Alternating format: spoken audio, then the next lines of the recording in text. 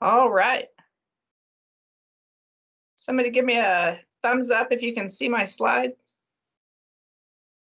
Excellent. All right, so this month we're going to talk about the blackberry flow, which raise your hand on Teams if you've seen a blackberry blossom this year. Yep. So I'm looking outside right now and I can see half a dozen blooming next to my lot too. So they're definitely coming. So this talk is just in time. All right, and so it's all about maximizing honey production at this time of year or splits. So your choice right now, you can go down one road or the other, but not both with your colonies. And that's maximizing honey production or splitting your colonies. And so today we're going to focus on maximizing honey production. And so I'm going to, if you don't remember anything else about tonight, remember this slide. Stay ahead of your nectar storage space and your brood chamber space, because everyone talks about staying ahead of the storage space in the honey supers and they forget about the brood chamber space. So we'll talk more about that, but they're equally important. So what to do? What's super important is to provide need-based space for each colony. And as you can see, this is a tale of 4 different cities. They happen to be stacked next to each other, but are completely different. The 2 large colonies on the left have tons of bees. All those boxes are full of bees, and they had really strong overwintered fall queens. Notice the upper entrances. I will talk more about that in a little bit, but they definitely help with creating more honey, and we'll talk about why in a minute.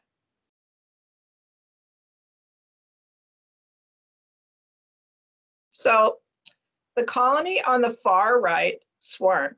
Yep, oops, even master beekeepers have their honeybees swarm every once in a while. In fact, my daughter that year said to me at like 7:30 in the morning, "Mom, why are there so many bees outside my window?" And I said, "I don't know, there shouldn't be that many bees."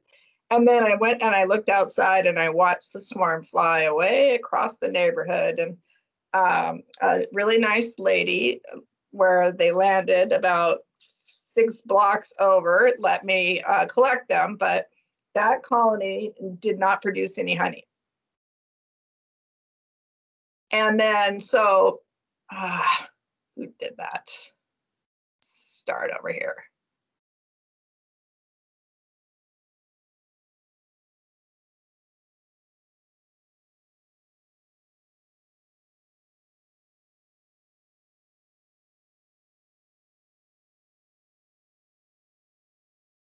Okay, can you guys see slide 3? Can you see the other slides too, or just slide 3? Perfect, thank you. All right, so the moral of that story is make sure that you have your ducks in order in a row, and you make sure that you keep your bees in just the right amount of space. And that's tricky this time of year because there's lots of bees hatching out and there's lots of bees coming and going.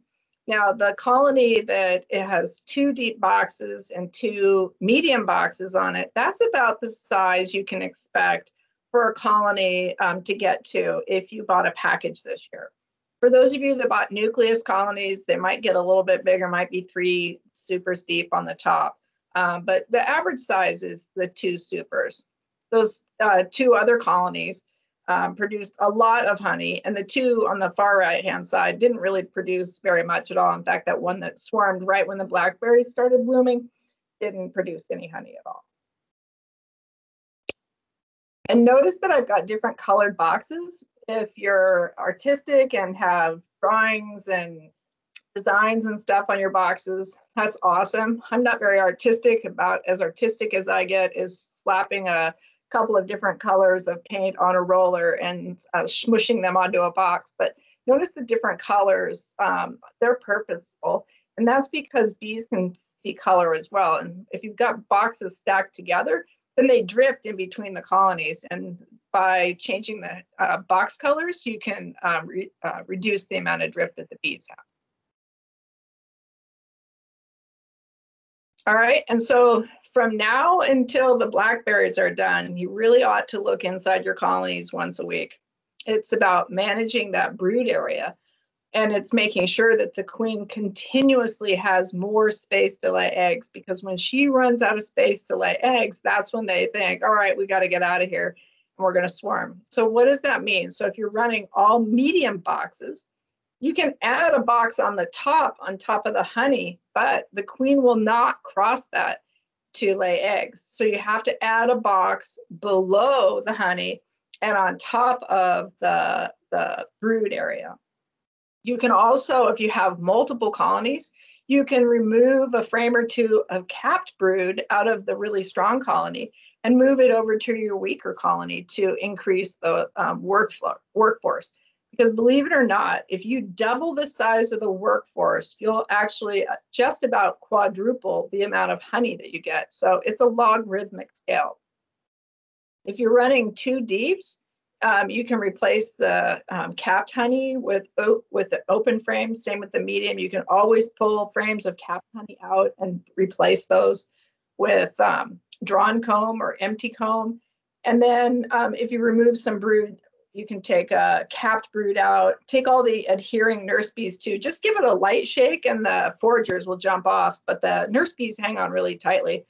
And the chances of your queen being on your capped brood frame is low, but not 0. So do make sure that if you're moving your capped brood frames over to another colony, that you do double check to make sure your queen's not actually on there. And then sometimes people will run 3 deeps for a brood area. Usually those are big burly men who like to lift heavy boxes and don't mind the fact that the top box can get up to 100 pounds if it gets full of honey. So that's why it's not very usual that people will run 3 deeps. All right, and then a little bit more on the brood area consideration. Drone frames, that green frame in position 7 over there, is a really good thing to do right now, because the queens want to be laying drones, and if there's not a drone frame in there, they're probably building ladder comb in between your boxes and filling that up with brood, drone broods. So by adding that drone frame in there, it helps mitigate that. And then it's a great way to help reduce the amount of mite load that you have during the season right now. And what I do, you see that there's some masking tape on the front of that box. I write the pull date down on that box. So it's a quick reminder that I need to pull the drone frame out before the drones start hatching out. So you want to get that sweet spot when they're almost all capped, but not quite all hatching out yet. If a few drones hatch, no big deal, but it's bad if you have a lot of mites in those cells and you forget for a week and that all hatch out. You've just given yourself a mite bomb. So if you use drone frames, you do have to keep on top of it. And then, looking for swarm cells. In a minute, I'll show another picture, but make sure that, by leaving extra space in the colony, that they're not putting eggs in these swarm cells. This time of year, they're always occurring between my 2 deep boxes, and I just nick those off every week. There's not any queens that have laid eggs in them usually. So I just nick those off so that I can keep track of whether they've built more the following week.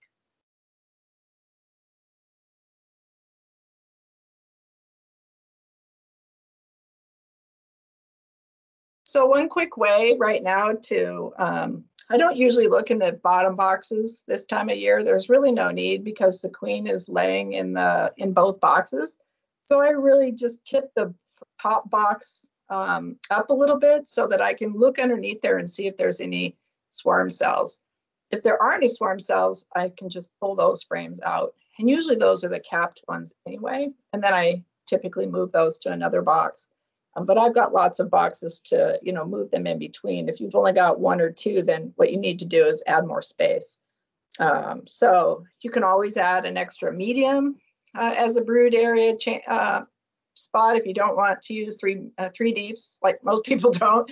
But again, that extra box needs to be placed in between where they're storing honey and where that brood chamber is. So by tipping it up each week, you can see if they're building any swarm cells out.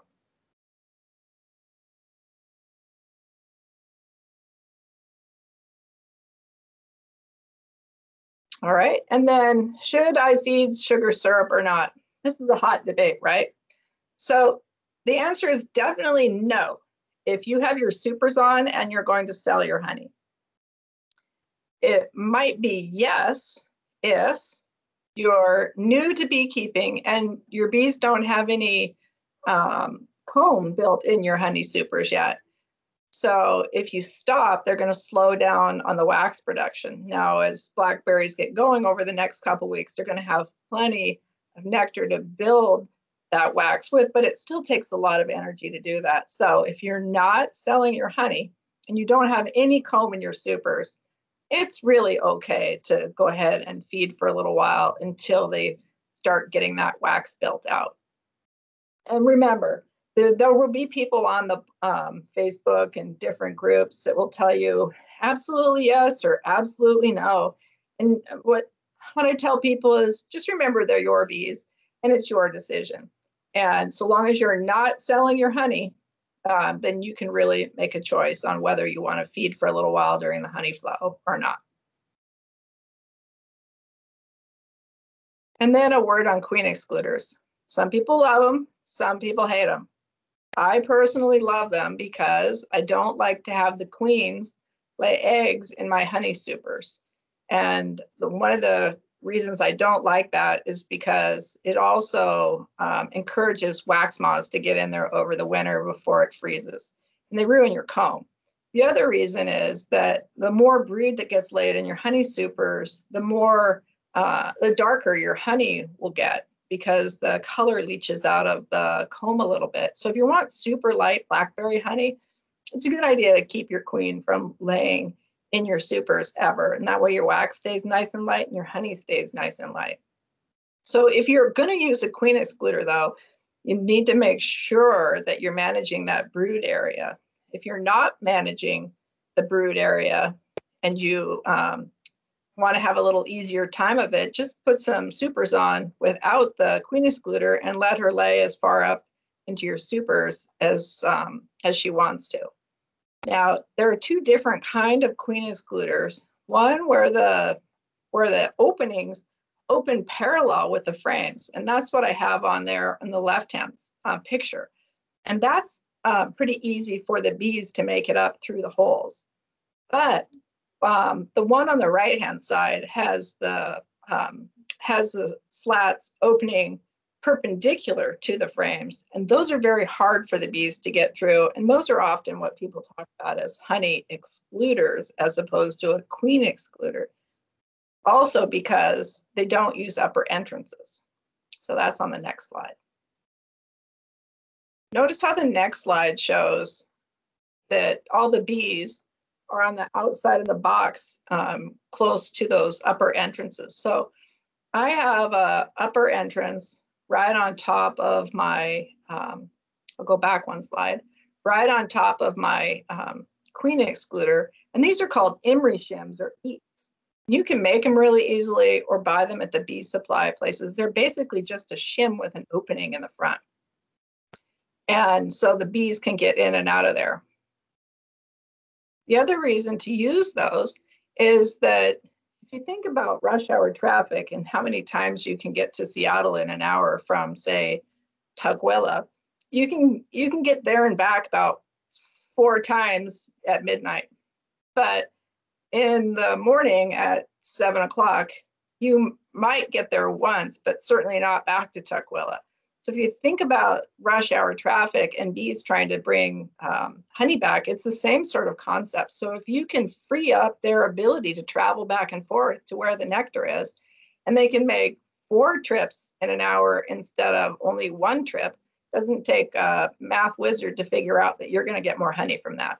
So that's why I have on that left-hand box, you see that I have those 2 deep boxes and then that first opening where all those bees are. And then I have 2 supers and then another emery shim and then 2 supers. And then on the very top is where my where my inner cover goes, and those are notched as well. So that colony has the lower entrance. They have the entrance right above the brood box, and then 2 in the honey supers. So they've actually got 4 entrances to come and go from. And as you see, they really do like to use those upper entrances because it's not as congested. All right, and then another way to keep the bees, to help keep the bees from swarming, nothing's absolute in beekeeping, is something called checkerboarding. And you can, what you do is, because that wet nectar takes up a lot more room than dried out honey, you need to have extra space for them to store that while it's dehydrating. Plus, bees like a really orderly living space.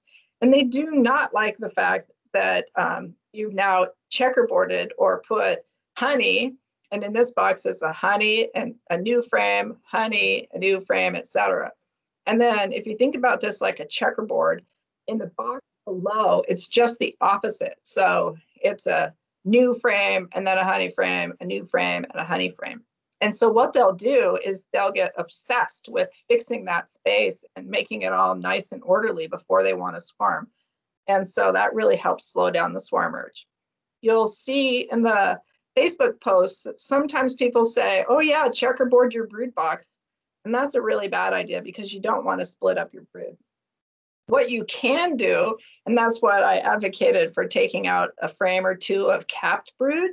It's okay to take a frame of capped brood out at, say, position 3 and maybe 1 at position 7 too, and put comb in there so the queen can lay there. But you don't want to absolutely checkerboard it all the way across, because that will actually help induce a swarm, because they think that the brood's all separated and they get confused and they're like, this place is not to our liking, so they're more likely to leave. So checkerboarding your honey storage area works, and not so much your brood area. Oh, we'll get this thing to go. There we go. So later on in the summer, when it gets a little bit warmer and there gets to be more and more bee population, the bees will tend to beard on the outside, especially at night.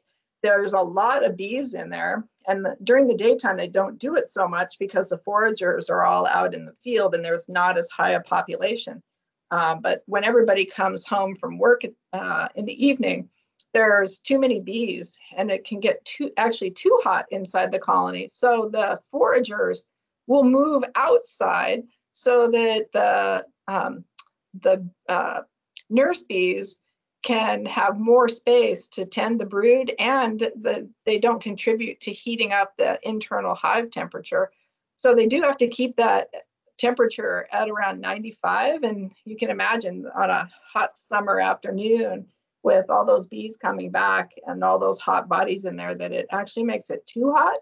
And so bees will beard on the bottom. So some ways to mitigate that is by using those upper entrances, because hot air rises right and shoots right out through those holes.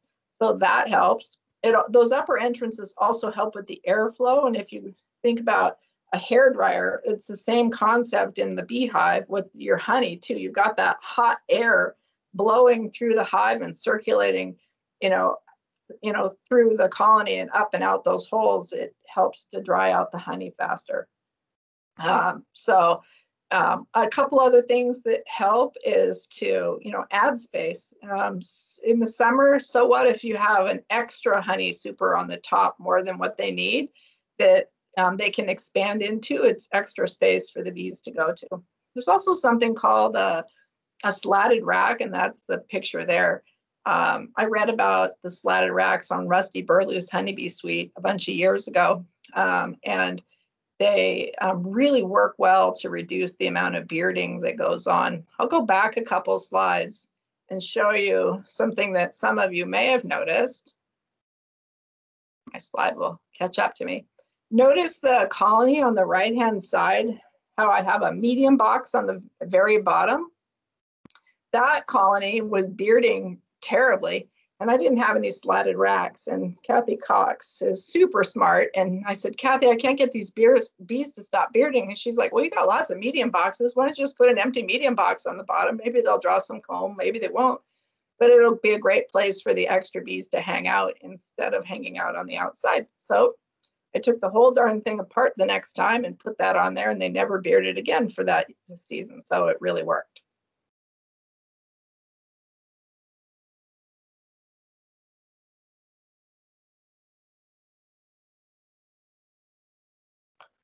All right, so we're just going to end, and then we've got a little bit of time for questions. Reminding everybody what I said at the beginning is space management during the honey flow, during blackberry season, is about maximizing the size of your workforce and staying ahead of the nectar storage space plus that brood laying space. So people always think that it's all about having more room for the honey storage. It's not. It's equally important to make sure that the queen always has a place to lay more eggs. And then finally, I'm going to end on a sneak peek for July. If you don't have robbing screens yet, now's the time to order them. I heard that medium boxes are sold out in a couple of the beekeeping sites. So this is one thing that you're going to want to have if you don't have one. June is fine. July and August are when the yellow jackets start getting nasty. And all those bees actually in the front of this colony aren't bees at all, they're wasps.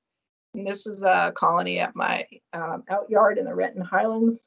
And while I was not there over the course of a week, the wasps got in there and killed them all before I could get the front entrance closed on this robbing screen. So order those now, or they're easy to make too if you're handy in the shop. Just make sure that you get them on before the blackberries. Well, you don't want them on during the blackberries. You want them on though before the yellow jackets get nasty. And I'm just afraid that this year is going to be like last year, and you're not going to actually be able to order them when you need. So with that, I will turn this presentation off, and see if anybody has any questions for a couple minutes. We actually do have a bunch of questions. The first question that came in was whether there was a difference in how you set up your brood area for 8-frame setups. No, you just need more boxes. So 8-frame setups are great. You can run 8-frame setups a couple different ways. You can use 10-frame boxes, and you can use follower boards on the outside and make that an 8-frame box. Or if you use true 8-frame boxes, you just have to stack more boxes on. And I see someone's run a 2-queen colony like that in the chat. I've done that too. It's kind of fun. And they make a lot of honey.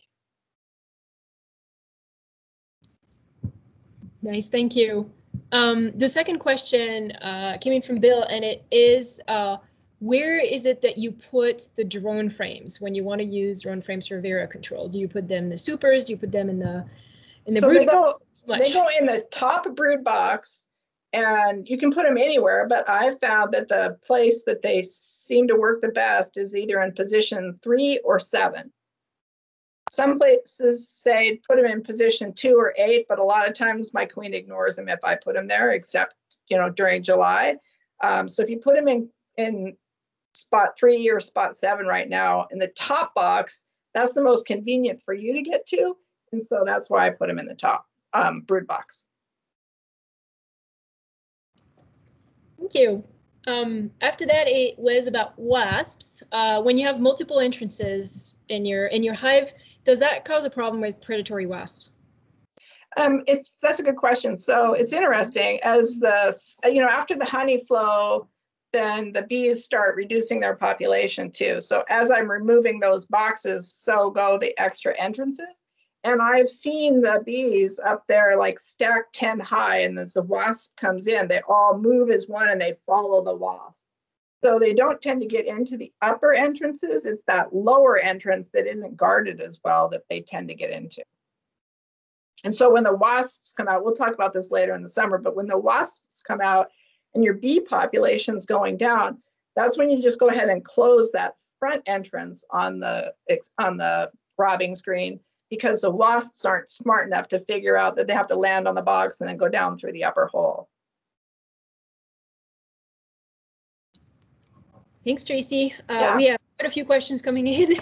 The next one that came over was that you talk about never splitting the brood when you checkerboard. And could you explain why? Yeah, because the bees don't like that and they tend to swarm. That's the short answer.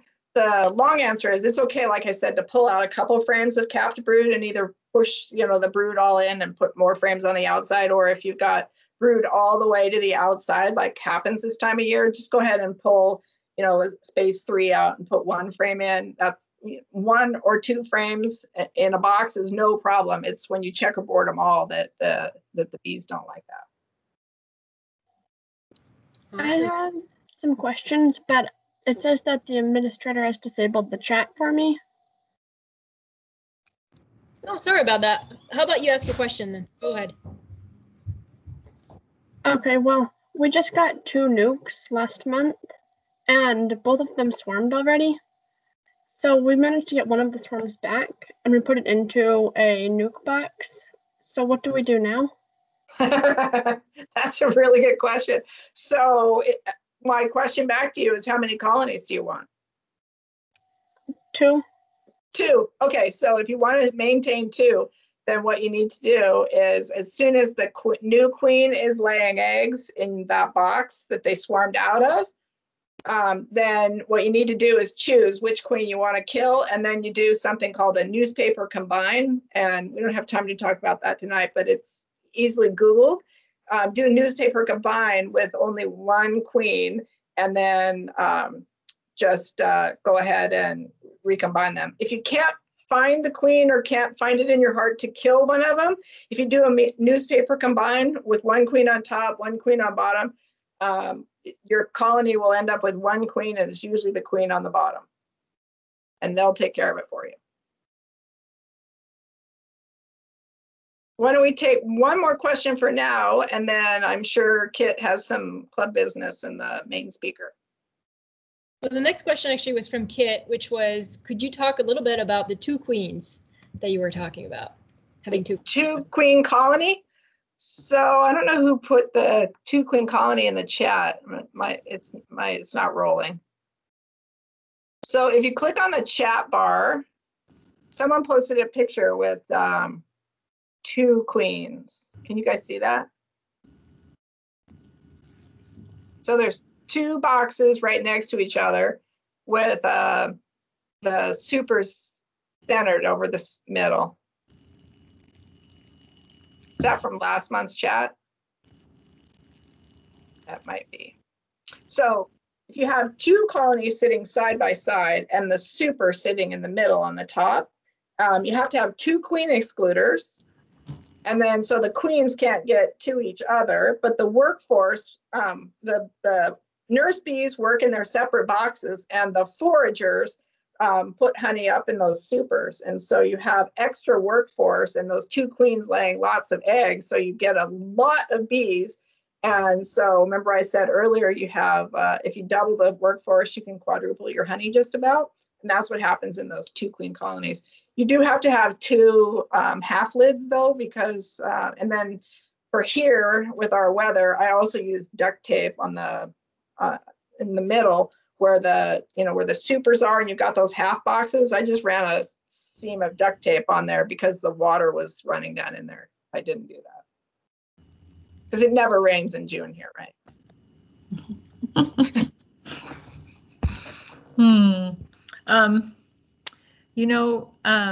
Actually, you can speak for another 5 minutes. I know I don't have a full 30 minutes. Rae's already with us. Hi, Rae. And we can, we'll still get to her without keeping her waiting. Okay. Yeah, I mean, there's so many questions. I think this is very valuable. We can come back to questions after we're done with Rae's questions too, but this kind of nice. I have to pick up some bees at 8:30, so I'll call back in on my phone. Okay, well, that's okay. If we do it now, then we won't have to worry. Go. I think you can go for 10 more minutes. Okay. If there's that much time to use. All right, then some of the questions are going to be quick. The next one was one of the participants was advised to use 9 frames in a 10 frame box so that the bees would have more room to draw comb, but that led to a lot of wild comb being drawn. And so yes, it does. They're wondering if there's any reason at any point that you would use 9 frames in a 10 frame box. So I use 9 frames in my honey super boxes. And I start with 10 though. And the reason why is you can make them, if you start with 10, then they draw the comb out to the edges of the frames and they don't make crazy comb. Once you have 10 frames like that, you can pull one out and then spread them out evenly. You can get a spacer for that or just kind of, you know, space them out. And then what they'll do is they'll draw the wax out beyond the edges of the super frames. And those are easier to cut the cappings off of when you extract, and they make them really fat and heavy. So you can actually get more honey that way. So that's what people are talking about using 9 frames in a box. It's in the honey super box, and it's only after they've drawn out all 10 frames. Thank you. Yeah. Next question is, when do you recommend combining double queened colonies for this year? So double queen colonies, it depends. I would lean towards leaving them separate colonies. So just when you're done pulling your supers off, you just put lids on the top, and then you've got 2 colonies that you go into the winter with and hope to get one out. So it's better if you've got 2 full-size colonies, go ahead and leave them 2 full-size colonies, and then that doubles your chances of getting one through the winter.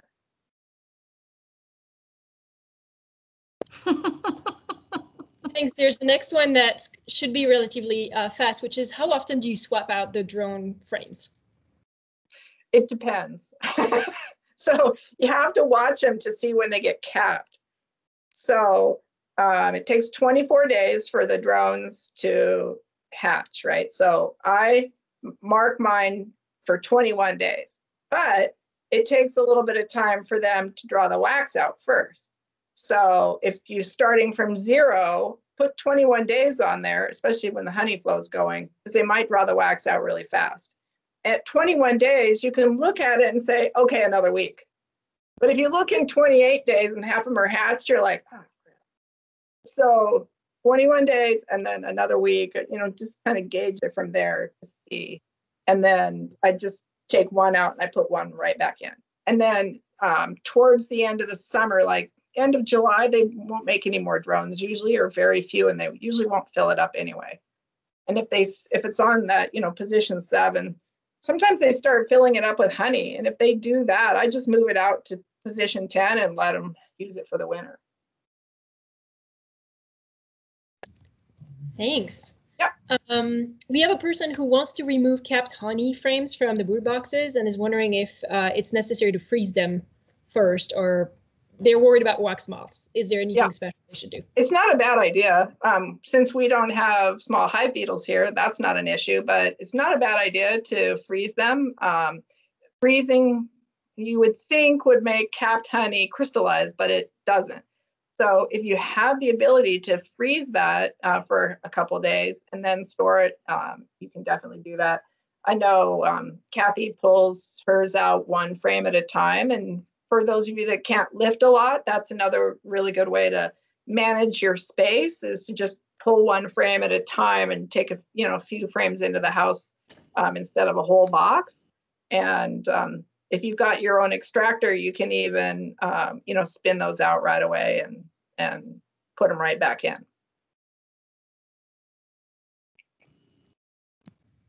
Thank you. I'm going to actually ask Adam's question, and Rita, I am trying to understand exactly what you're describing. It might be better if you unmute yourself after I ask Adam's question, if you don't mind. Adam has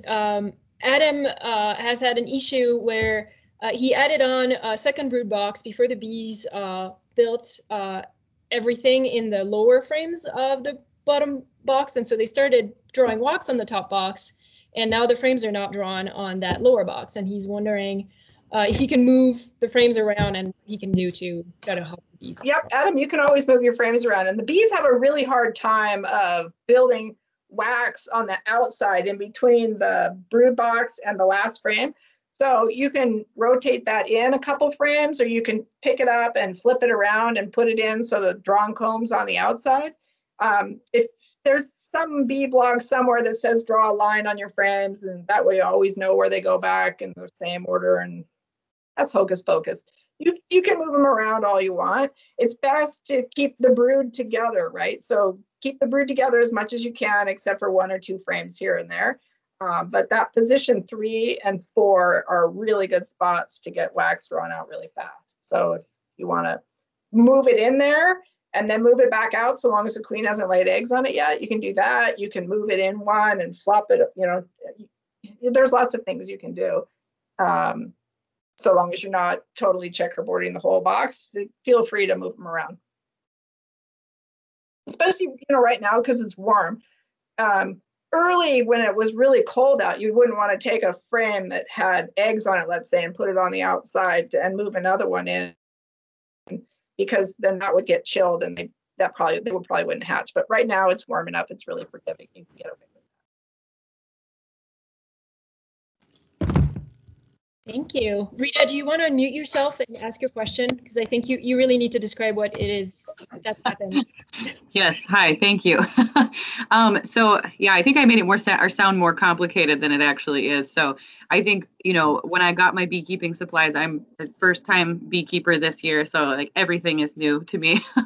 But I got a frame feeder and I was really unclear about whether or not, so like I had my deep box on the bottom where I put my nuke in with the extra frames and everything. So it's, you know, 10 frames in there. And then I added a second box on top that was where the frame feeder was sitting, but it was unclear to me if I was supposed to put the empty frames in there with it or just leave the box empty, I guess. And so I left it empty and my bees just kind of drew a bunch of crazy comb upwards. So that's, They did, didn't they? Yes, they did.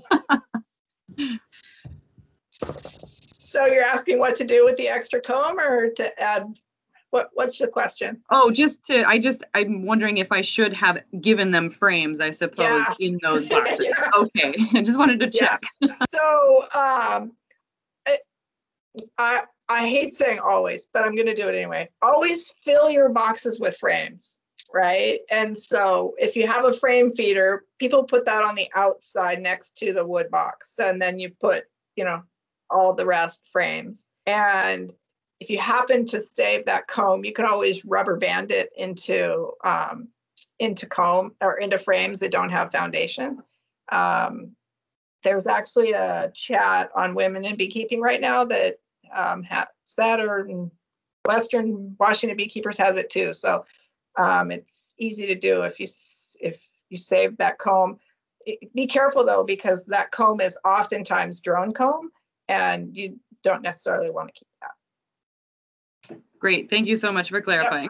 Yep. And it's okay if you have your frame feeder in the bottom box. It's just a pain to refill it. So nothing says you have to have it in the top box. It's just a whole lot easier if you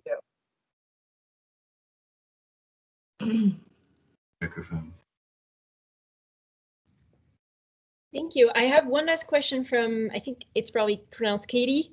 Feel free to actually unmute yourself, because I'm just wondering if, like, you're a first-year beekeeper, if you've ordered and not received your bees yet, or what the exact situation is. So yeah, I'm a first-year beekeeper. I haven't gotten my nukes yet, but hopefully we'll get them soon. And I just wondered, for those of us that are starting this far into the season, is there anything we should do differently? I know we should feed, but anything other than that? Yeah, if you're getting a nuke this late, it's not late at all for getting a nuke. And in fact, I've got several more to go out over the next week or so myself. And so the thing with blackberries is that the population explodes. And I think that the experience that people have that are new and they get nucleus colonies is just how fast they build up, especially if you get a really strong nuke that has capped brood. You can have a real explosion in your population before you know it. So a general rule of thumb for everybody is you start in either 2 mediums or 1 deep. Oftentimes nukes come in deep, so I'll just talk about that. So you start with your 5-frame nuke in a 10-frame box. Once the bees have 8 of those frames drawn out and are covering it, then that's when you add the next box. And so they do that a lot faster right now than they did a month and a half ago. And so it's not a bad idea to look every week. And when you pull your frames out of your nuke, look on the bottom for the swarm cells, because they don't have to stay in those those nuke boxes for very long before they outgrow them, and they may be thinking it's time to swarm. And so if you don't catch those swarm cells on the bottom and cut them off, then you might end up where your nukes swarm in a month or so. So you don't want that. Just keep adding more space once the bees get that 70 to 80% of the comb drawn at a box. New beekeepers tend to make the mistake of adding boxes too soon. Humans, we've gotten used to social distancing, especially this year, and bees don't work well socially distanced. So they like to be crowded, and they draw wax a lot better if they're all together, festooning and clumped together. So it's important to keep them close, but not too close. Kelly, I see your hands up.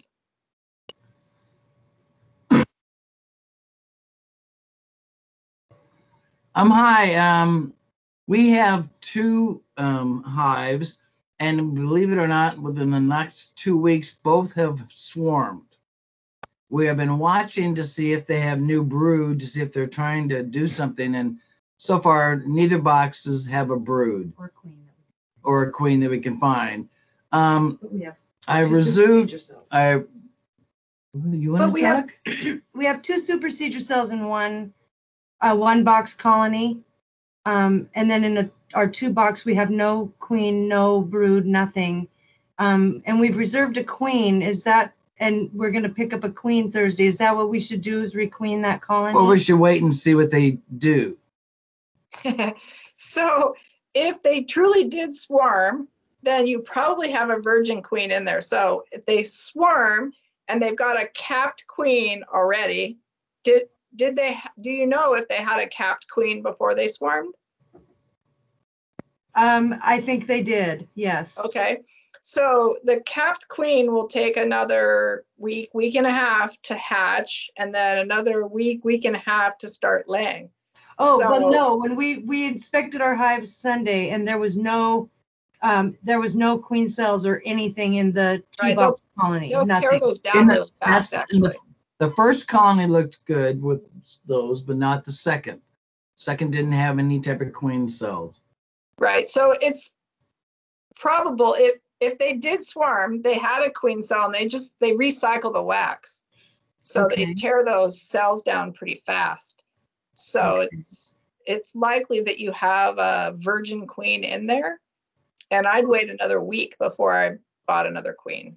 Okay, thank you. Look for eggs. And then one with supersedure cells, they've decided, so supersedure cells, for those of you who don't know, are queen cells that are emergency queens that are somewhere randomly placed in the, on the face of the comb. And so that is telling you that for whatever reason, they don't like that queen. Either she's damaged, she's running out of sperm, it was a spring queen, she didn't get very well mated, that happens a lot. And they're like, we don't like her, and we're getting a new one. And so what people make the mistake of is cutting out those supersedure cells, and then they find themselves queenless, and then they end up hopelessly queenless, and then they end up with laying workers, and they try to fix it, and that is really almost not fixable. Okay, so, well, thank you. Yeah. Okay. Do we have time for a couple more questions? We have some hand raised and one that just got posted, but I'm assuming we're getting there where you have to stop it, right? For now. We should probably get back on track, because I think questions can be endless. I see one question. I just want to introduce myself. I'm Kit Hyatt, and I'm president of Puget Sound Beekeepers. And thank you, Tracy, for all that wonderful information. I always learn so much listening to you. I don't care when or how. There's always something. My pleasure. I wish I had a pen to write down too. I think I'll listen twice.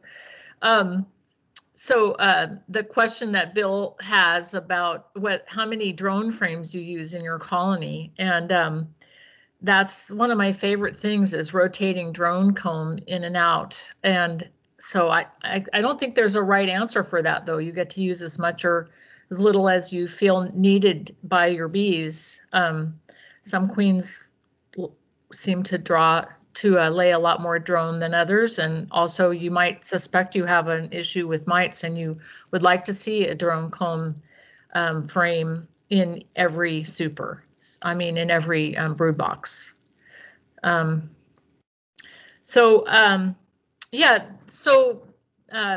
introduce PSBA, we, as most of you know, we are a 501(c)(3) corporation, and we're a nonprofit charity, which means that we are entirely volunteer run. There are no paid staff involved with PSBA. Everything that you see happening before you and everything that you know of in the background is being done by people who are offering their time to make it all possible. So if there's those among you who are open to getting involved and finding out what roles you might be best placed within the organization, you know, it takes a little bit of feeling out to find your place, but there's lots of opportunity, and we really welcome your involvement. And reach out to any board member. You know, just reply to the president's message. You can send me a note, and we can talk. And it's been challenging the last year to involve new volunteers because there haven't been events, and we're not interfacing with each other. On the other hand, there has been a lot going on. So there are 12 board members currently, and we've been busy with different things like pulling together the beginning beekeeper classes, which were a fabulous success. You know, of course, we've never done those virtually before, and I think we're really proud of how they came together and were executed. They took a huge amount of man hours and woman hours too, and we, you know, there's great energy behind PSBA, but we can always use more. Let's see, there was another thought. We're working hard to figure out what the summer will look like. I know everyone's curious and has different points of comfort, but effective today, we have put a hold on space at Center for Urban Horticulture for the June meeting on the 25th to have it outside in that lovely courtyard. We will also have access to our meeting room there at CUH so that we can, you know, fewer people are allowed if we end up in the meeting room. If the weather is inclement, then we can have outside. But in any case, there are restrictions that the University of Washington is asking of us in order to have a group event. And so that will be included with all the information about the meeting. But I'm excited to be able to see people and have the community that I feel is really pivotal to what makes PSBA a great thing. You know, talking bees with people in person is really fun. Although, you know, this Teams thing has turned into something special too. I think there's going to have to be a role for it somehow at some times. And I'm open if you want to. I'm really interested in feedback from members. It's really hard in these days of not seeing you guys. And having that opportunity for people to kind of crowd around and express how they're feeling, to hear what you're thinking. And if you want to, please type into the chat that any feelings that you have about what it is that you hope to see happen this summer, whether you really prefer the online because you live in, you know, Bellingham. I don't know that you would do that. You'd be with a different group if that was the case, but something of that sort. I'm also really interested to ask you, please, to express what it is that you most want to personally get from your membership with Puget Sound Beekeepers Association. That is a really good thing to know, right? Because then we can know that our mission is in line with your mission. If what we're providing you meets your wishes, then we're doing our job. And it can be that as times change, you know, wishes shift too. So really open to knowing, maybe tonight in the chat, or maybe you'd like to just send me an email at khyatt, that's HIATT at PugetSoundBees.org, to just start a dialogue, because that input is really valuable. So yeah, the goal is to just have a wonderful beekeeping community and to help each other learn and to be able to talk bees. You know, my husband can only take so much. So that is what makes PSBA rock. So with that, I think I'd love to introduce Rae, who is a PhD at Washington State University, which is a wonderful entomology program that Puget Sound Beekeepers Association has supported for a number of years. They support us a lot too, so it's a wonderful thing to have WSU in our backyard. Rae, I know that your presentation is multifaceted, and I find your background very interesting too. I would love it if you would introduce so that you can express. I think that would be best. You know best. So with that, I'm going to turn the mic over, and thank you very much, Rae. Thanks, Kit. And thank you all so much for having me here today. As Kit mentioned, I am a PhD working at Washington State University. And I'll talk a little bit about my background. You said that you really want to have all of your meetings in person, and there's no way that someone from like Bellingham would join because they'd be part of a different group. But I've already learned so much from this that I want to be a member, even though I'm over here in Pullman. So I have been living in Pullman for 6 years, but I grew up in Olympia. I didn't actually start beekeeping or working with honeybees until about a year ago. Prior to that, the majority of my research and my interest was in wild pollinators, and that's going to be the main focus of my talk tonight is supporting a diverse community of pollinators, which I think everything that you can do to support a diverse pollinator community will also help your honeybees. But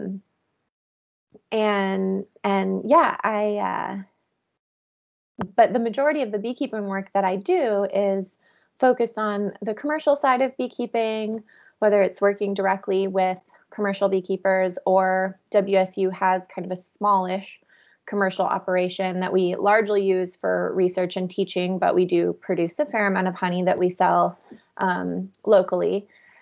And so the majority of my experience is, working on a scale of, 1 to 200 or more colonies. And so it is really interesting to learn a little bit from you all about some of the nuance that you can get into when you only have a couple of hives. And I just have one hive at my house. So I do think that's really interesting, and I'm excited to explore some of the several pages of notes that I've already taken. Okay, I apologize if you can hear little shuffling, rustling noises in the background. I have pet quail that just sit right here next to me. I don't know if you might be able to see them, but they make little beeping noises that sort of sound like R2-D2. Hopefully it's not too distracting. Okay, I'm gonna go ahead and share my screen. Looks like I have to, I don't know if I've ever done any screen sharing in Teams before. I always use Zoom. So let me just really quick allow. I think it wants me to allow the recording. Okay, there we go. Oh, it looks like I have to quit and reopen, so I'll be right back.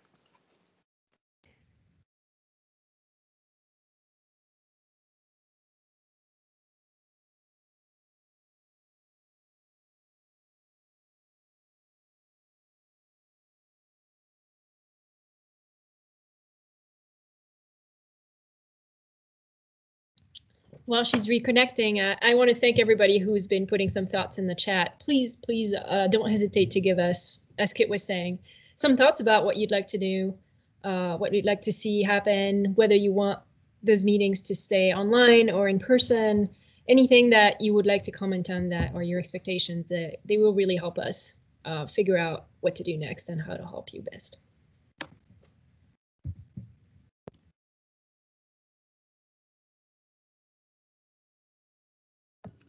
The exciting thing is that our next meeting is the day after the solstice, so we'll be able to be outside and not hopefully it could be a really comfortable evening, and so that seems kind of exciting. But what we do after that, totally, it's so magical.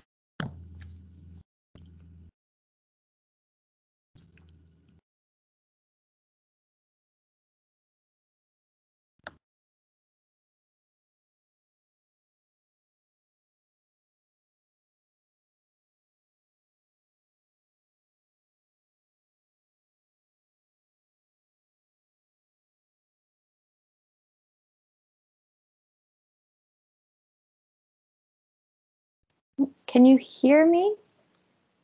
Now we can hear you. And can you see my screen? I can see it. It's not at presenter mode at the moment. Okay. Just wanted to make sure. Okay. Should be heading into presenter mode now. There we go. Okay. Again, thank you for your patience. Like I said, I'm so used to using Zoom. I hadn't had my computer given all my computer the permissions. So thank you again for inviting me. I have the captioning on that is available through PowerPoint. Hopefully, it's not always perfect, but I do really appreciate the accessibility that this tool offers. So if it captions something a little bit weird because PowerPoint doesn't understand certain like pollinator terms, I do apologize, and definitely add questions or clarifying questions in the chat. So today I'll largely be talking about wild pollinators and how to support a diverse community of pollinators. Just a little bit of my background. I graduated from the Evergreen State College in Olympia in 2014 with a dual BA/BS, focused primarily in sustainable agriculture and community food systems development. After that, I started at WSU in the entomology department in January of 2015, and the research that I did during my PhD was split between the Puget Sound area and then Eastern Washington. So I'll be able to talk a little bit about both of those things. Before I went to college, I had a ton of different types of jobs. And all of that kind of informed my real interest in the world, which I kind of found to really fall into entomology. I've been working in the WSU Bee Lab for the past year as a postdoc. Since last May, it's actually just past my 1-year anniversary as a postdoc in the honeybee lab.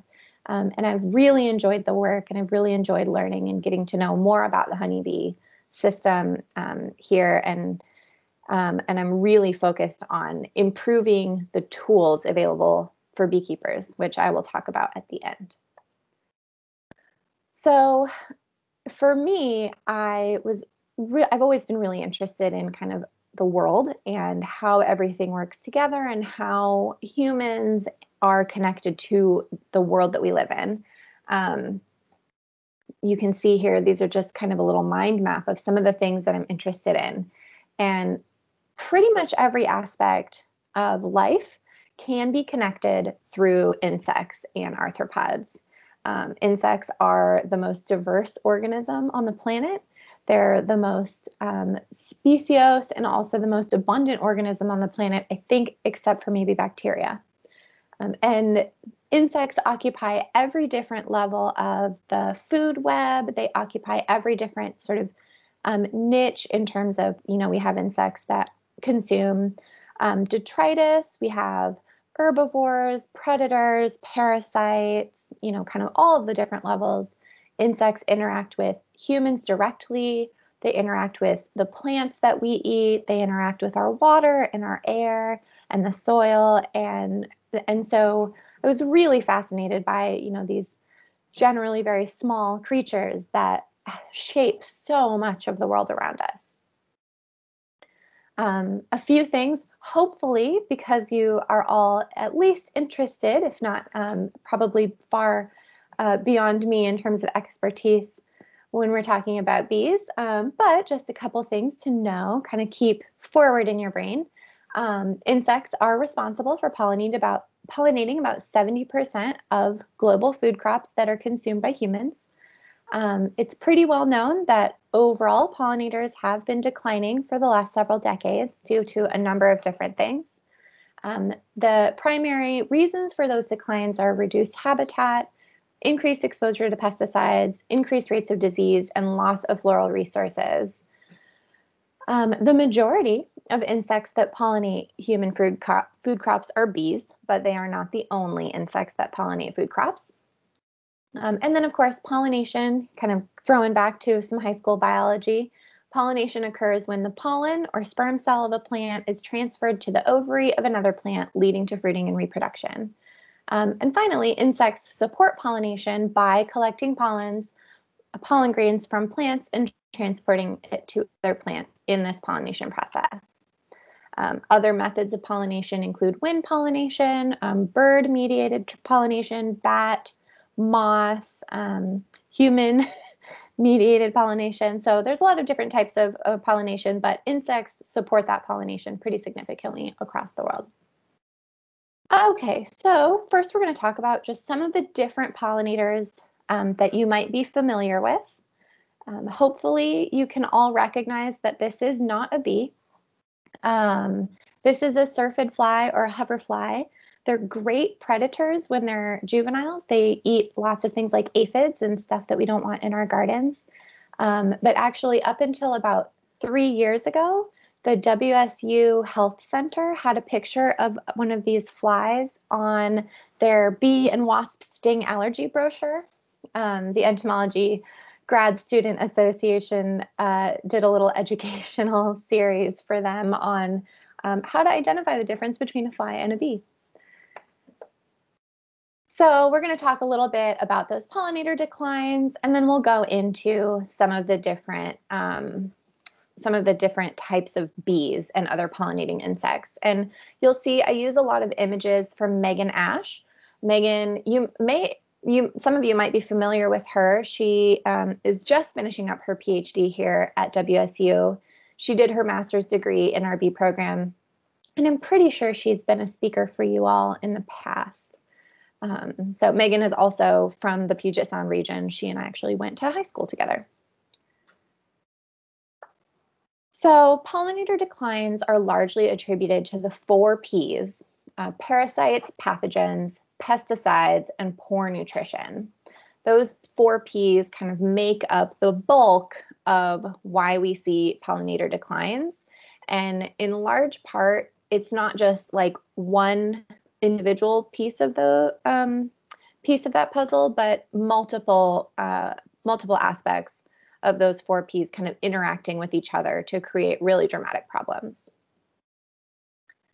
Parasites and predators, these are things that you're, I'm sure, aware of, familiar with.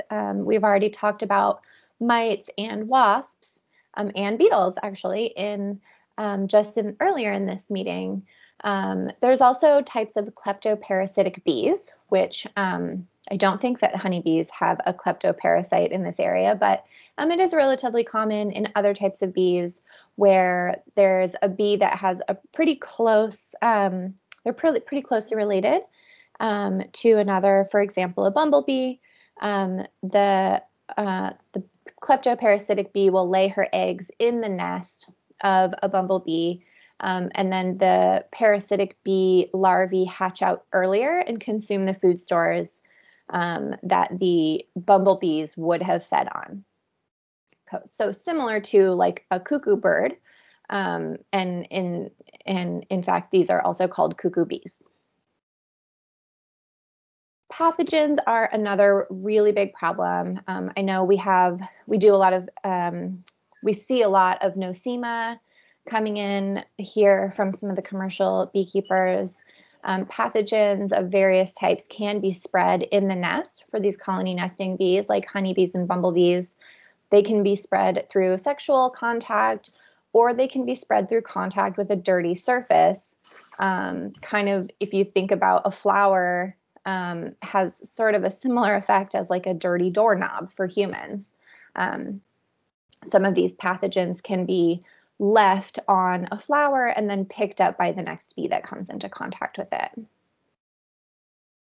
Pesticides are something that hopefully you all don't have to deal too much with. I had a pesticide kill on my hive earlier this year. It was pretty heartbreaking. And the majority of pesticide harm to bees comes from improper use.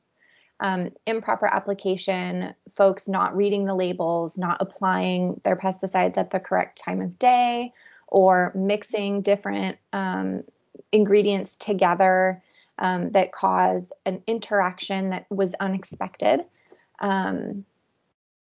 There's also the majority of pesticide studies done on bees are looking at the sort of immediate exposure, and they're looking at what it takes to kill 50% of the population. That's what that LD50 is. If you ever read a pesticide label, LD50 is something that you'll see, and that is it's the limit of the dose that needs to be applied to kill half the population.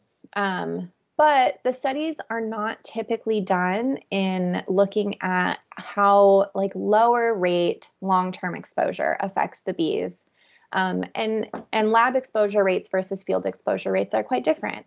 And so some of the work that my lab is doing now is looking at how pesticide residues accumulate in the hive of honeybees and how that long-term low-grade exposure could be affecting colony health.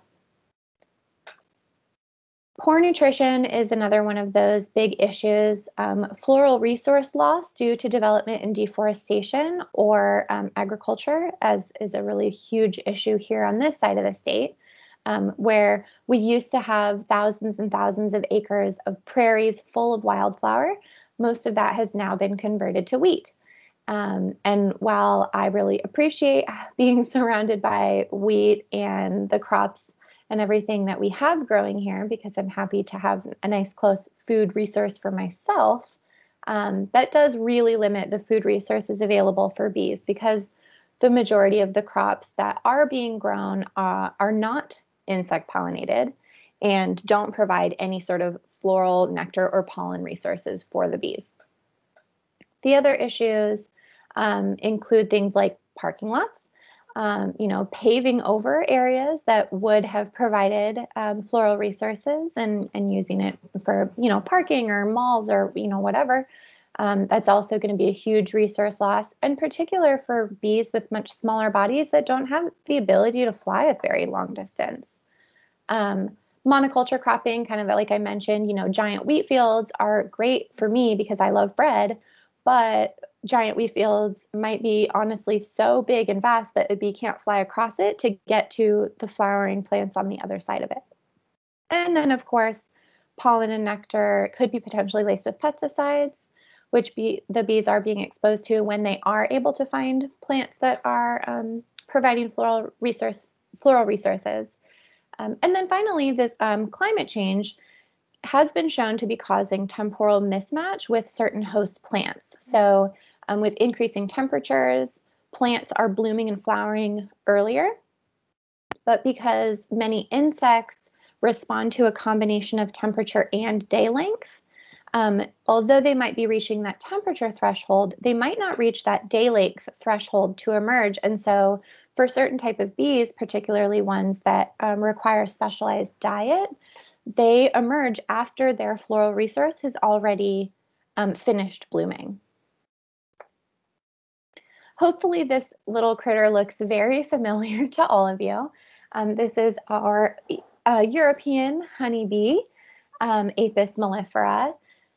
You should hopefully all be familiar with the fact that they are colony nesters, can reside in colony numbers of around 40,000, but can certainly be much smaller or much bigger. They are what we call a eusocial or truly social insect, which means they have a cooperative brood care. They divide labor according to different caste structures. Their generations overlap. And then around 80% of commercial honeybee colonies are migratory. So the large beekeeping operations are moving their bees around the country to align and pollinate a lot of crops when they are coming into flower. I sometimes get a little bit of a side eye, but honeybees are also, in my opinion, one of the most successful invasive species that we have in the United States. So other members of the Apidae family, that same family as bumblebees or of honeybees, include bumblebees and carpenter bees, as well as a lot of solitary bees. This bee here shown is called a Ceratina. It's a very small bee that's solitary and ground nesting, or sorry, cavity nesting. So it typically lives in like hollow twigs. They're pretty tiny. They're maybe the size of like a grain of long grain rice. The Apidae can be anywhere from solitary to social, and they carry their pollen on their legs. The megachilids are the leafcutter bees. So these bees are, you might also know them as blue orchard bees, wool carder bees, leafcutter bees, mason bees, squash bees, and sunflower bees are all part of this family. They are also cavity nesters, so they like to nest in holes. You can usually encourage them to settle and make nests in your garden by providing those tube straws, which I definitely was seeing pretty regularly at the co-op. And then recently I started seeing them even at Costco. So, you know, pretty cool that people are starting to pay a little bit more attention to the fact that there are more types of bees out there than just honeybees and bumblebees. These bees typically are what we call gregarious or semi-social, where many different bees will build nests kind of in a similar area. The main reason for that isn't necessarily that they're actually working together, but just that they have found a location that is suitable for their nesting needs. These bees carry the pollen on their underside of their abdomen. I'm not sure. Can you see my cursor? Thumbs up if you can see my cursor moving.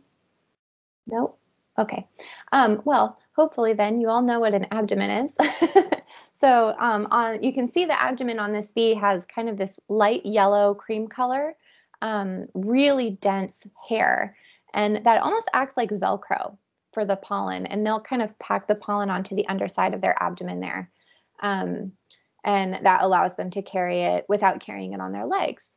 So if you ever notice a bee like in a squash flower or on a sunflower and they have that bright yellow underside, you're most likely looking at a megachilid.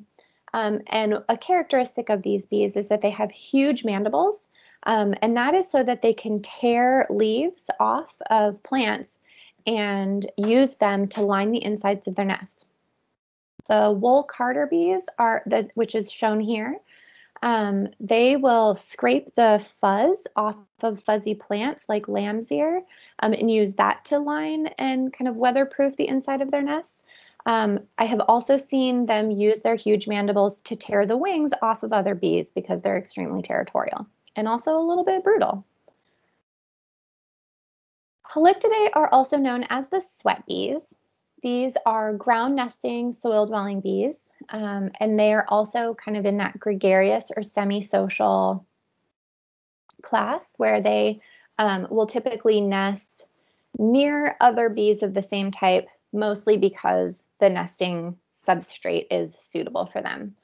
They carry their pollen on their legs. You can't see it on this one because the one shown here is a male.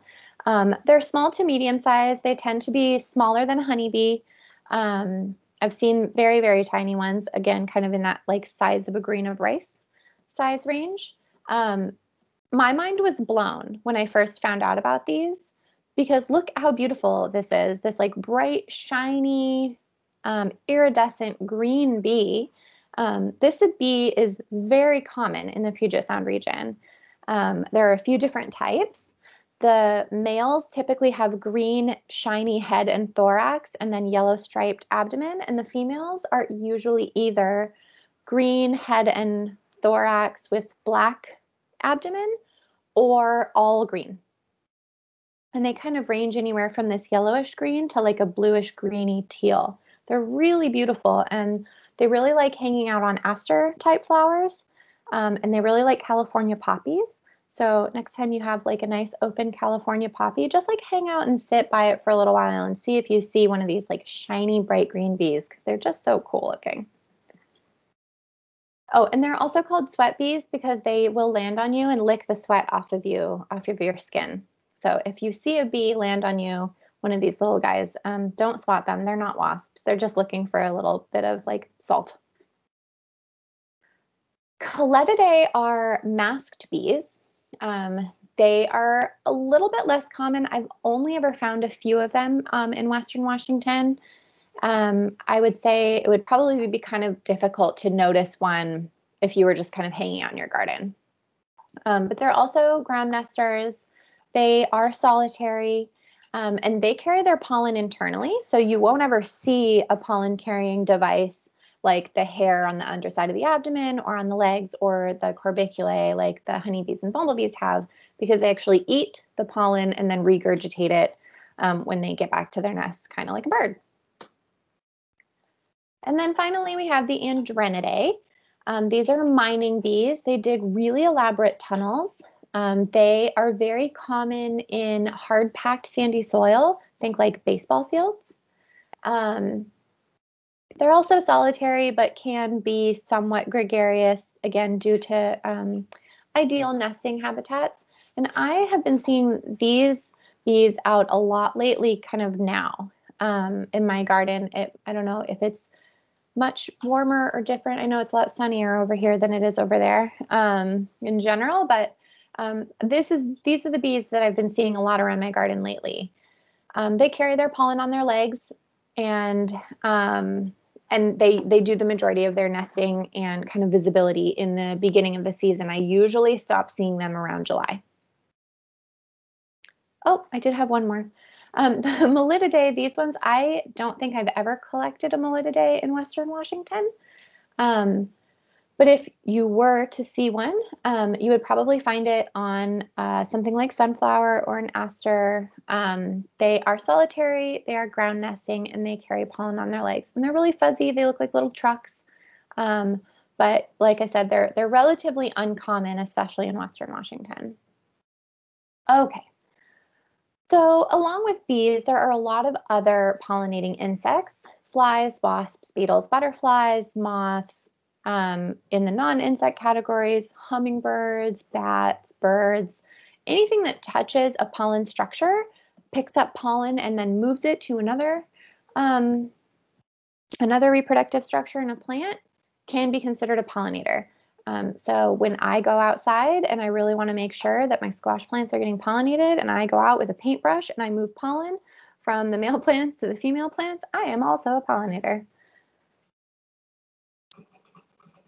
Okay, so I just want to introduce this idea of floral visitation. So honeybees are really well known for having strong floral constancy, which means that on any foraging visit, the forager will visit the same type of flower over and over and over.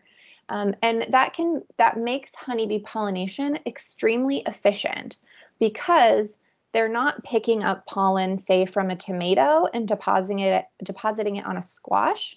A tomato pollen grain would just kind of block up the pollen tube of a squash and inhibit pollination. So honeybees are really good at that floral constancy, which is really nice. These floral visitation networks can do a lot to show what the types of relationships between pollinators and plants within any ecosystem.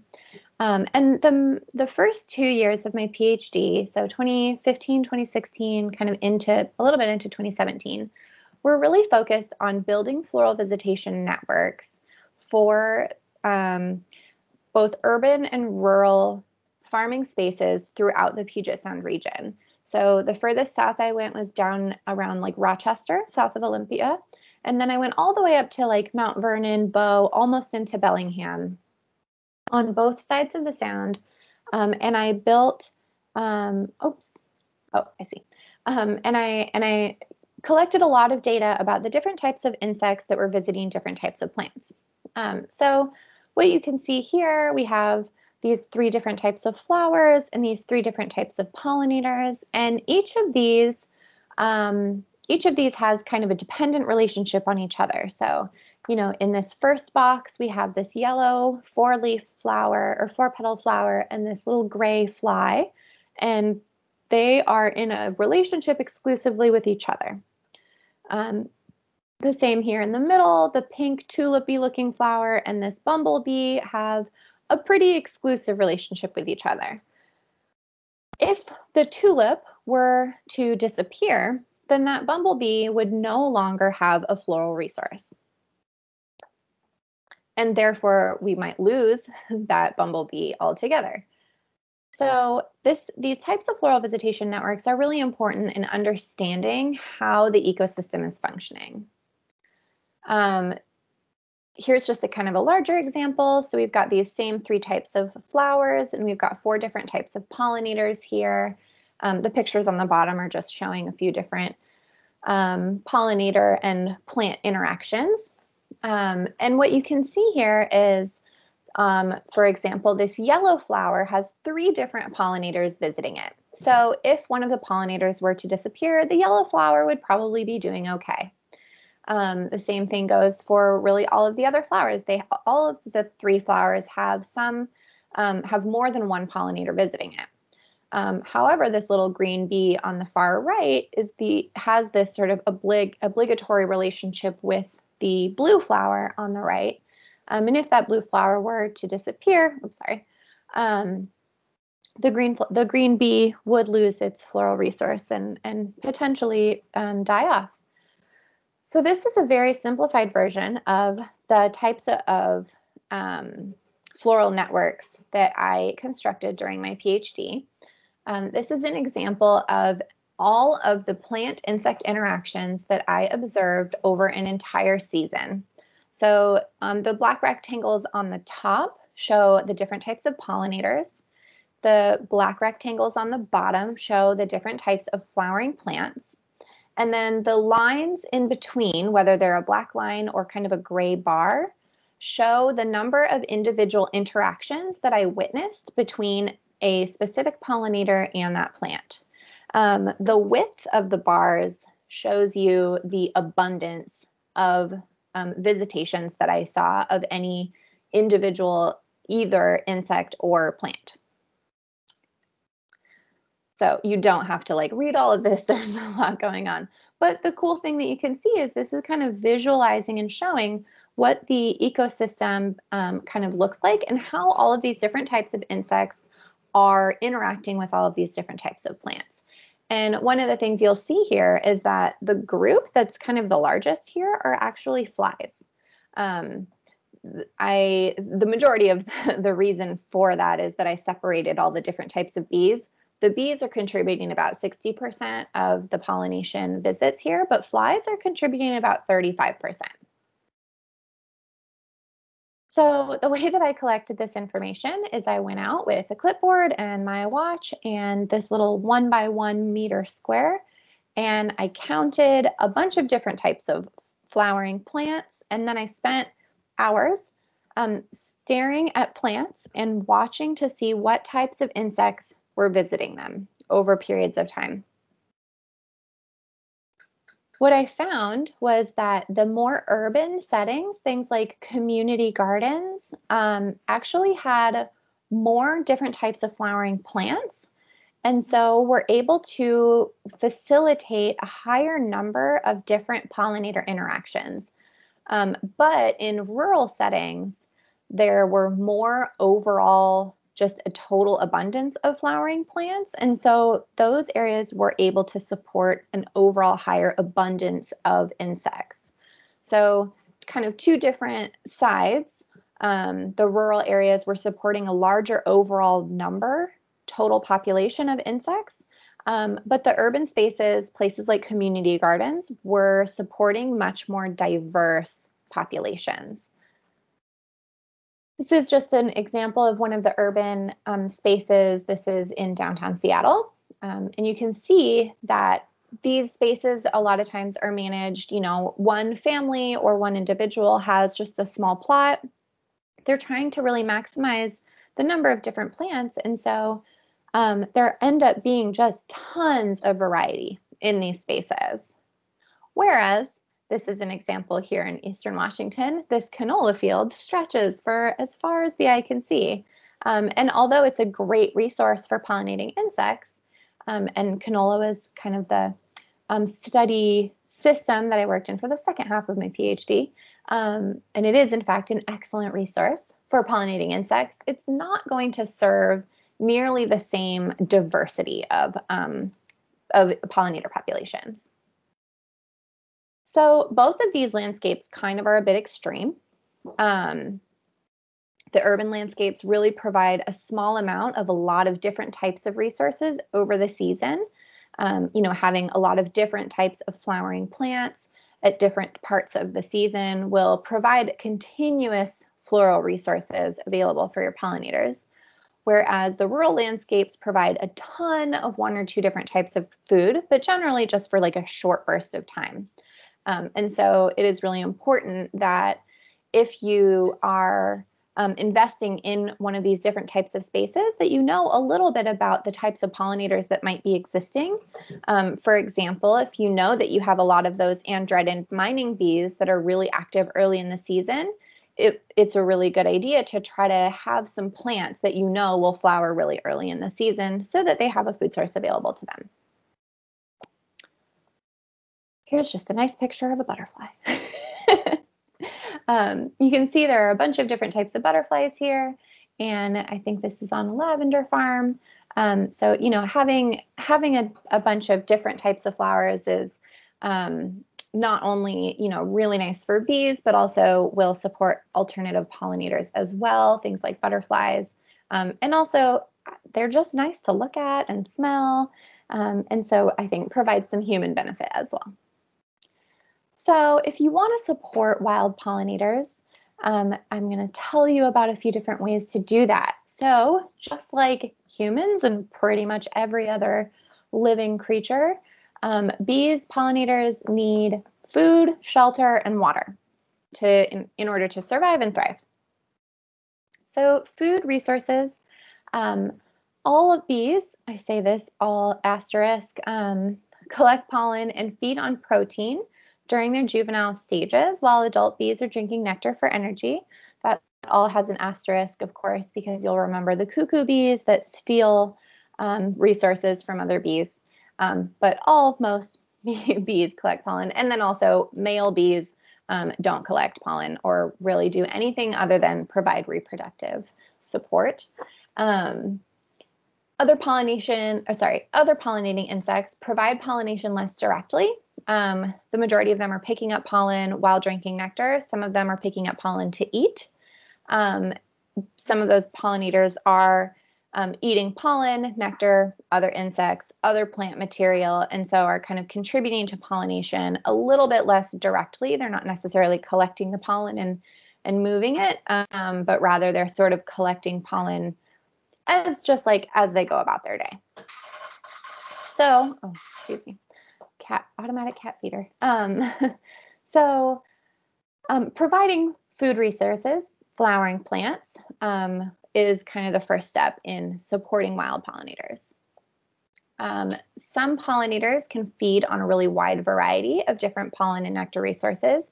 Your honeybees are one of those generalist groups. Bumblebees are also generally quite generalist.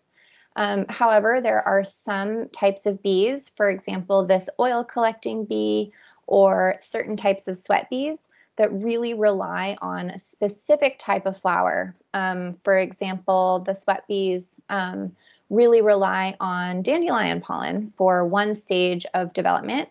There's an amino acid present in dandelion pollen that they can't really get anywhere else, but is really critical for one type of sweat bee for their development. So providing habitat and nesting, we have those kind of three main areas or types of nesting groups: colony nesting, like our honeybees and bumblebees; ground nesting. Around 70% of bee species around the world nest in the ground. So, providing, I know some folks are starting to get into this, and I've got a little space in my garden that I'm really pleased with. Basically just a bed of bare-ish soil, or soil that you have maybe flowers growing in, but there's like lots of hard packed soil kind of in between, so that the bees can nest in there. Many bees, especially things like bumblebees, will dwell in the abandoned nests of other animals. So like old mouse nests. I feel like it's really common to find bumblebee nests like under your shed, in a hollowed out mouse nest or something like that. And then others nest in very small cavities like hollowed out twigs. Those can be in the form of, a branch or something from a plant, like a shrubby plant, or I have some, oh gosh, what were they? Oh, all of my alliums last year, they had kind of a stiff stem.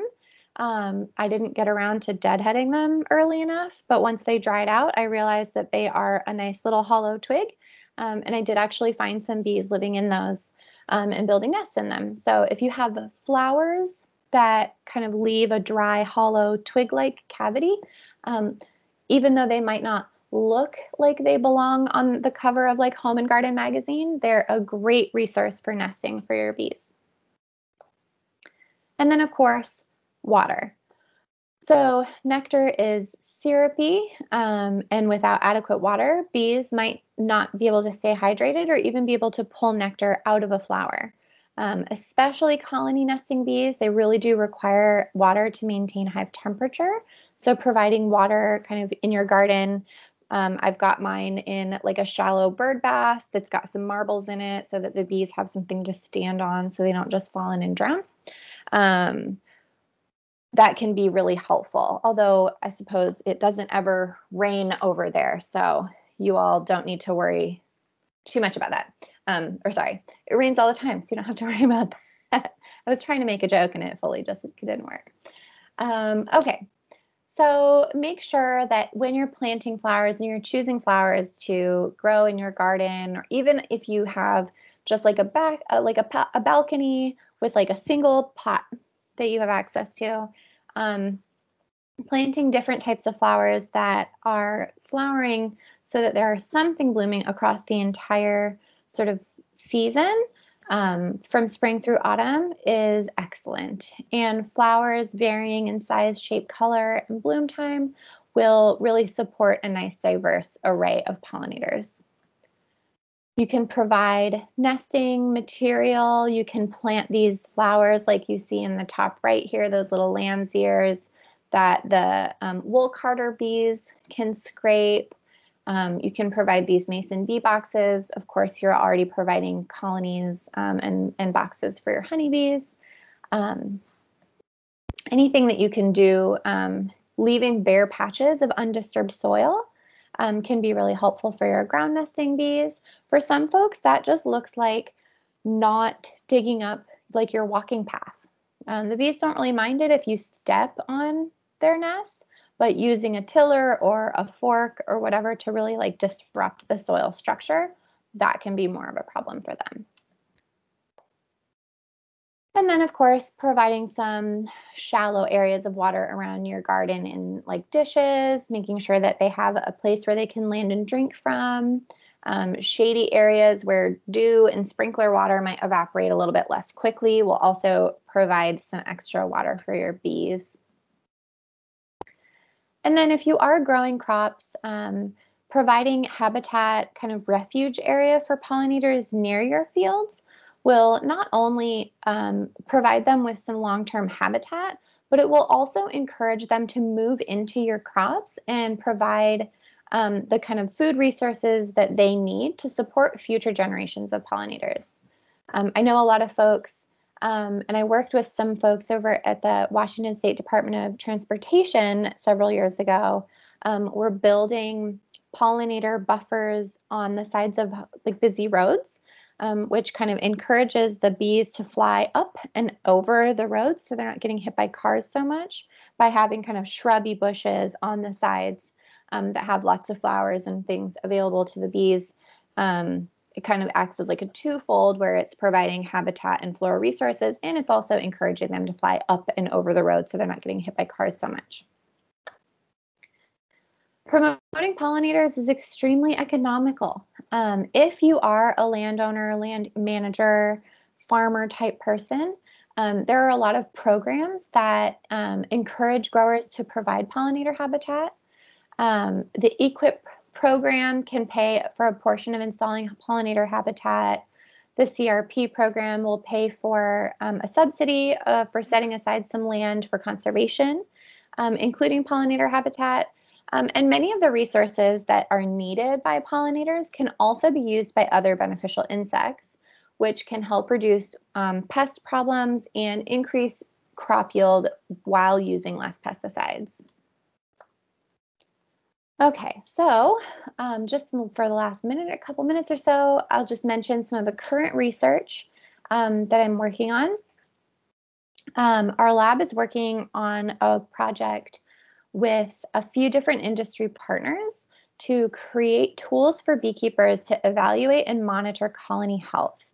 One of the things that I noticed kind of as more of a pollinator ecologist coming into this beekeeping world relatively recently, one of the things that I realized is there isn't really a lot of excellent tools. And I think that it was kind of addressed in the questioning here is, every question has an it depends. And that's great. And that's how life works. But for somebody who might be a brand new beekeeper, it might be really helpful to kind of have a tool where you can input some information about your colony and get some information back. So I'm working to develop these tools. I'm collecting data on about 15,000 honeybee colonies to support the development of this tool. We've also heard a lot from mostly commercial beekeepers that they experience a lot of colony health reduction after pollinating blueberries, and we're not really sure why. And so we're working with them to monitor the bees' kind of progress all throughout the season, trying to understand if there's a pesticide exposure, if there's something to do with the pollen or nectar in blueberry crops or a lack of additional foraging material when they're in that blueberry field. And then we're continuing to monitor them after blueberry pollination to see how they improve when they end up in a different crop, to try to understand more about some of the colony health declines that we're seeing after that blueberry.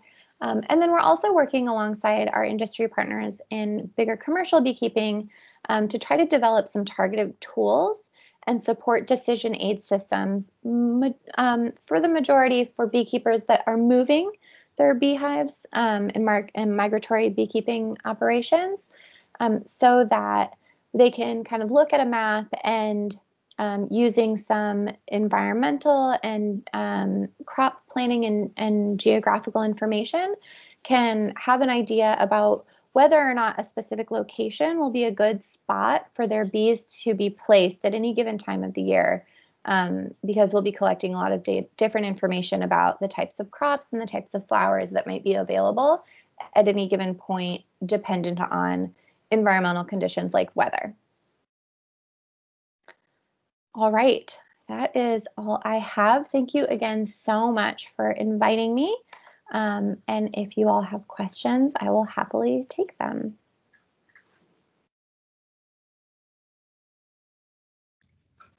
Thanks so much, Rae. That was really awesome. That was really a nice presentation.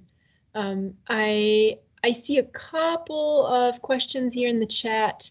And I don't know if you want to mute yourself. Actually, that might make it nicer. Jerry was the first question that came in the chat. I was just curious what sort of health issues you see in bees after pollinating blueberries. Yeah, that's a great question. So we've had a few different issues that have come up. One of them is we see some brood issues that almost look like foul brood, but aren't foul brood, but we get this kind of like ropey, snotty brood that, you know, we've tested it and it's not foul brood, but we're not really sure what it is. We also just generally see a real lack in population increase. They kind of just stall out a little bit. And then even once they've been put onto new crops, they don't really kind of like pick back up very well. They just kind of suck. Like they just seem like they don't perform very well. They're not producing very much honey. They're really reduced in their brood production. And it's really interesting because blueberry pollen is not good for honeybees. They really don't prefer it. Honeybees aren't great at pollinating blueberry, and they're not really very good at collecting that blueberry pollen. Bumblebees are much more well equipped to collect that pollen because they can vibrate the pollen out of the flower much more easily. But some folks at Oregon State University did a few studies, and they found that even when when honeybees are placed in blueberry yards, only about 2% of the pollen that they're bringing back to the hive is blueberry, because they just don't really like it very much.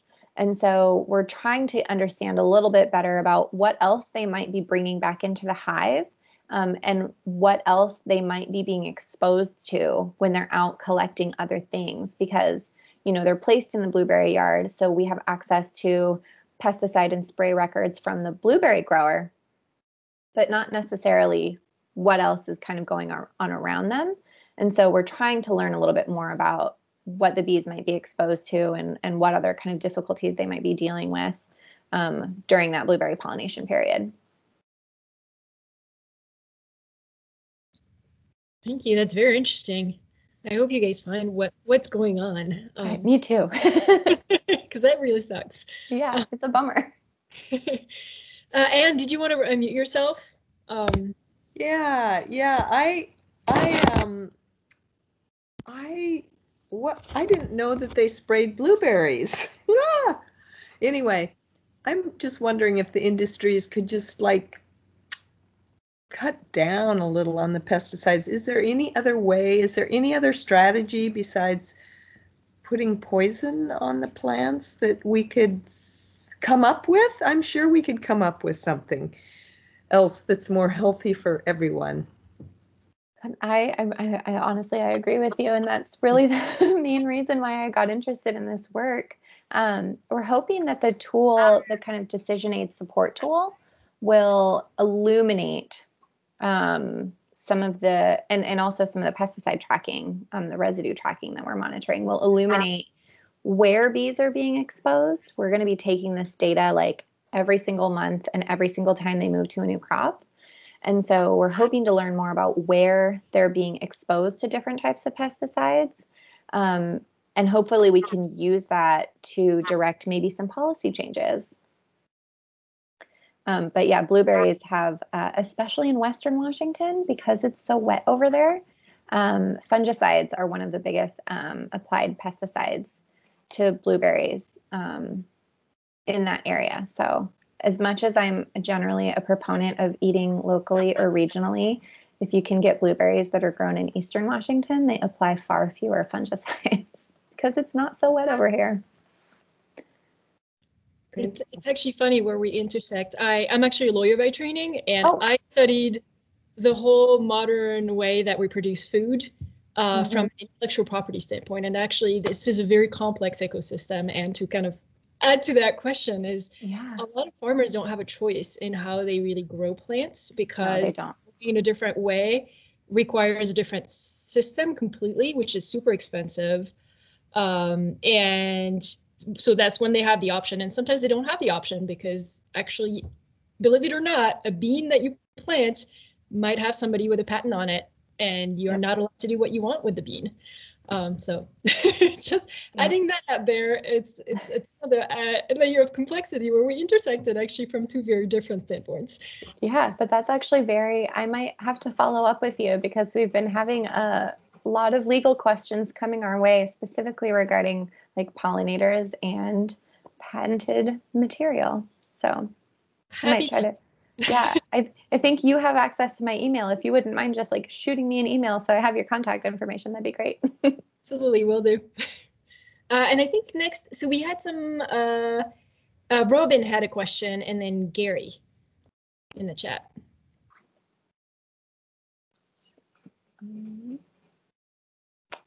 Okay, so Robin's question, I have honeybees as well as wild bee habitats.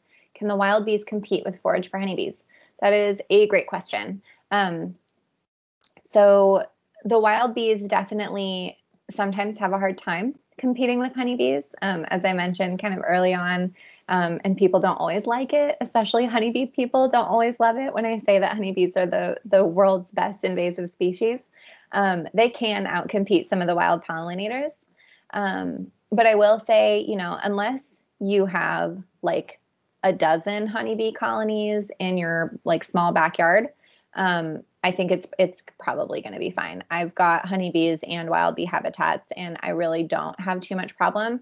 It seems like the wild bees will sort of shift, or I've noticed sometimes they'll stay out a little bit later than the honeybees do, or they'll like wake up a little bit earlier than the honeybees do and kind of get some of their resources met before the honeybees come out in full force.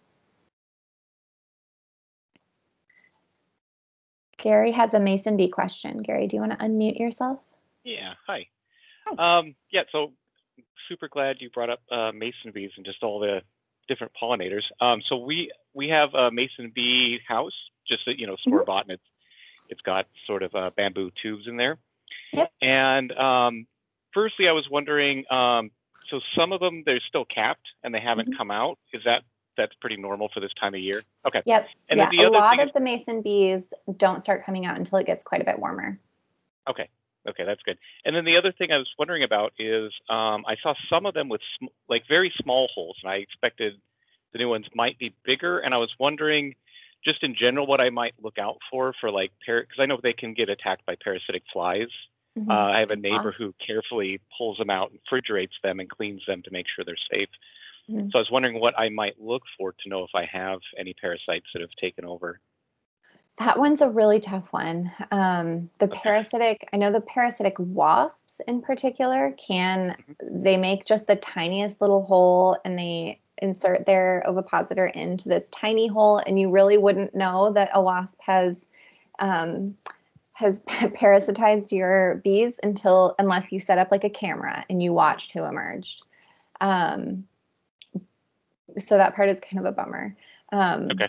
But in terms of, you know, there's not really much you can do about it. I think I might start with paper tubes like my neighbor and just set something up that I can like go, it's the fall, they're all asleep, and clean them and then just fridge them or put them in the garage. Yeah. Yeah. Okay. Thanks. Rita has a bee ID question. I will do my best. Thank you. I know I'm hoping this won't be too much of a difficult one, but I had a bee in my backyard. It seemed to really like the salmonberry in my backyard that was flowering like earlier on in the month. And it was super fuzzy, like a bumblebee, and with really fuzzy legs, but it flew around, like kind of zipped around instead of flying like lazily like a normal bumblebee. And so I was wondering if you have any ideas what that might be, because I've been driving myself nuts trying to figure it out. Yeah. Do you remember color pattern or size? I mean, oh gosh, like it was on the bigger side, you know, like much bigger than a honeybee. Maybe not quite as big as some of like the I think what is it, the some of the larger like bumblebees. So it's kind of in the middle, yeah, larger than honeybee, you know. And oh gosh, I have photos of it, but it's, you know, it was kind of I want to say it was like had like a yellow stripe on its butt or something, you know, it's just kind of, yeah, black and yellow. Yeah, it could have been a honey or a bumblebee, especially some of the early season bumblebees. And over there, you've got the Sitka bumblebee and, oh gosh, I'm going to blank on all the bumblebee names. There's like 9 different types of bumblebees in Western Washington. The flight pattern was kind of the most interesting thing to me. And that's why I thought like, you know, I was doing so much research trying to figure it out, and nobody ever seemed to mention like the way that they fly, you know? Yeah, so actually, I have a really cool resource that I'll drop into the chat. But there are bumblebee queens can fly pretty quickly, and they will. Basically, so bumblebee queens are the only members of their colony that survives through the winter. And so they're the first ones in the springtime that come out. Because they're larger and they can produce a little bit of their own warmth, they're out much earlier. And so I do actually see them much earlier than anything else. And because basically because they're the only ones in their colony that are doing work, they have a lot to get done. And so they do really kind of move with a much more purpose than other bumblebees. I just dropped a research link. This was a publication that a few colleagues and I put together on a reference guide to wild bees and floral visitors in Western Washington. It could also, I think Dee Marie said wool carder bee. That was going to be my next guess. They tend to also move very quickly and like in lots of really straight lines.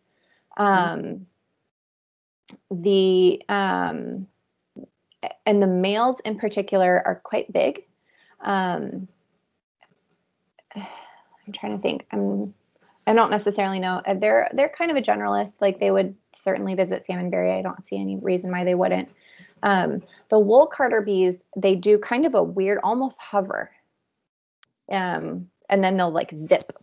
Yeah, that was one thing that I noticed was like the hovering and the zipping that was just so interesting to me. Yeah, thank you so much for the resource too. It's very funny. I just want to say really quick, and I hope this is true for other people as well, that like in getting into honeybees, I have started paying attention to like so many other different kinds of pollinators and like what's visiting. And like I said, I'm totally nerding out by like trying to take photos now and look at the patterns on bees so I can like identify them. It's just like opened up a whole new world for me. So it's really it's amazing. And I love that you get to experience that because there are so many cool bees over there. You all in Western Washington have way more bees than we do in Eastern Washington. I don't know if the red-tailed bumblebee is in this area, though. I think that's more of a Midwestern, just following up on the chat. But there are a couple of other ones. There's like the, red-belted bumblebee that I've seen over there. And there's another one, Bombus centralis and Bombus rufosinctus. I'm blanking on the common names, but I think Bombus rufosinctus is like the red-belted bumblebee. And I think there is one, the sitkensis, that has like an orange kind of back end of their abdomen. Any other questions? Oh, Kit's got a question. You're muted, Kit. Too many buttons. So I wonder, when you have one of those stalks from a plant that has gone to seed, would you leave it standing, or does it matter? Would you leave it standing in the garden, or would you lay it down for them to be able to crawl into it? I left them standing and I found them nesting, and they seemed just fine. You could kind of bundle them together if you wanted to like clean up your garden and make it look a little bit nicer. You totally could just like snip them at the bottom and kind of bundle them together the same way that you might see like a mason bee house, and just kind of stick it in an area of your garden. But yeah, I just was lazy and left them, and, and they did just fine. That's great. I love messy gardens now. Oh yeah, me too. I actually have a question following up on this. So in my yard, I have, mason bees. I've caught bumblebee nests that I rescue when people have them in their hedges and things, and honeybees. And the mason bees, I've been trying to get them to nest in my dead flower stalks. I collect them, I make nice little bundles, I try to put them right next to the bamboo ones, and somehow they do not like anything else than the bamboo ones. And I'm stuck because I don't have bamboo in my yard, so I can't replace the tubes. And I'm wondering if anybody has experienced that, and if there's an explanation of what I might be doing wrong, because the diameter is about right. It's just the texture is different and somehow they don't like it as much. It might, yeah, I mean, it might be that they don't like the texture because it doesn't feel quite as sturdy. You'd also be amazed at how tiny of a difference the diameter needs to be for them to decide they're not interested. It's like, you know, fractions of a millimeter for them to be like, no, this is not what I want. And so even though to us, it's like, oh, this is less than 1 millimeter difference in size, the bee is like, no, thank you. Thank you.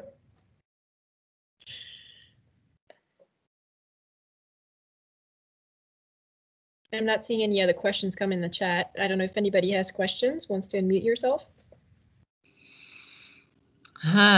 Seems like things are slowing down, and it just everything. Your pictures were wonderful. Your presentation style is really easy and comfortable and excellent. And I just really enjoyed your presentation. I'm sure others did. We had lots of people on with you.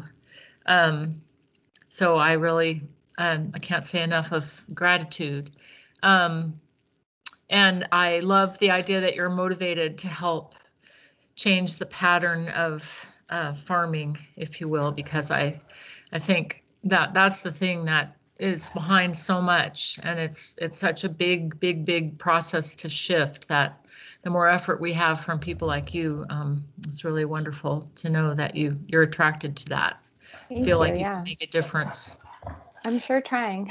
I just got a grant to support my research for the next 3 years, and a huge component of that research is going to be working toward tools for beekeepers that provide kind of collecting data that provide research, or like provide tools to beekeepers that then kind of collect data back to us that we hope to encourage. And we're going to be supporting a student intern who's really interested in science policy to try to influence policy changes and decisions, because there are so many problems and everybody is getting kind of screwed. You know, the bees are experiencing huge health problems. The beekeepers are experiencing economic problems.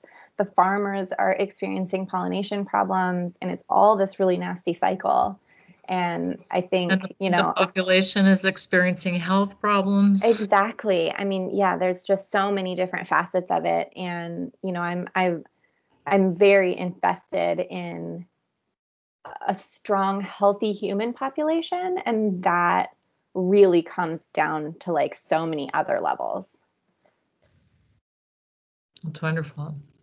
Thank you. Thank you so much for inviting me. This was really great. I would love to come to more of your virtual meetings.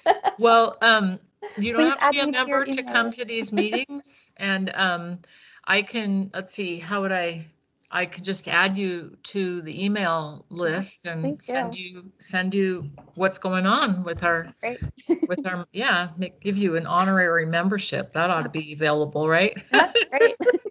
Yeah. I would love that. Okay. Yeah, that's great. Definitely okay, I guess we try to join the local beekeeping association, but I'm not sure they're quite so active as you all. I have just learned that Puget Sound Beekeepers is by far the largest organization in Washington State. There's a lot of us. When you look on a map and on the Washington Beekeepers Association, Washington State Beekeepers Association website, it charts us all out. There's several lots, you know, but some of them, you know, 50 is a big membership. So that's not our case. We're between 300 and 400. So yeah, that's amazing. It's a good group. Well, it's a big place. And so that's why having feedback from members is so terrific. So I hope I see me and Mogli, we're going to have to research ourselves. Anyway, thank you. Appreciate very much all your efforts and contribution. Yeah, thank you so much. Good luck with your 3-year project. That sounds fabulous. I bet you had a party after you got that grant. Oh yeah, a party that day and then like a complete panic attack the next day because I was like, oh, I wrote this huge project and now I have to do it. Reality. Yeah. But no, it's really great. That's awesome. Yeah. Okay. Well, All right, thank take you, care. everybody. We'll see a lot of you in person and look for more information about that. Hopefully we can, yeah, become hybrid, I think. Okay. Thank you very much. Good Care. evening. Thank you. Thank Evening, you. Bye-bye. Bye-bye. Bye-bye.